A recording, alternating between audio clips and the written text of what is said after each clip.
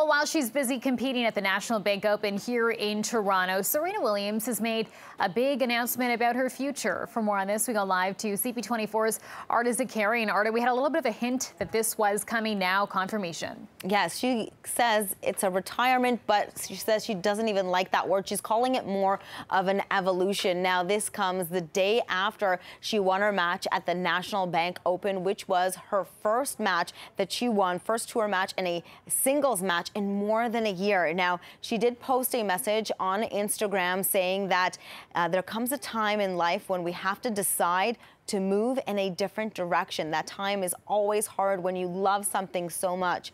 My goodness, do I enjoy tennis? But now the countdown has begun. I have to focus on being a mom, my spiritual goals, and finally discovering a different but just as exciting Serena. I'm going to relish these next few weeks. She's won more Grand Slam titles in the professional era than any woman or man that's 23.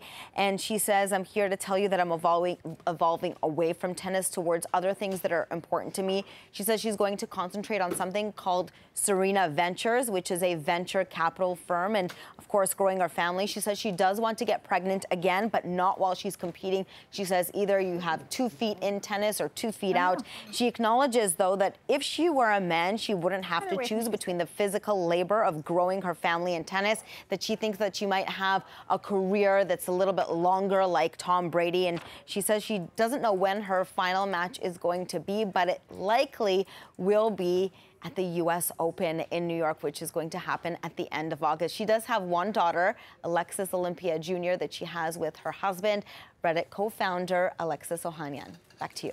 Arda Zakarian live in the studio. Thanks so much, Arda.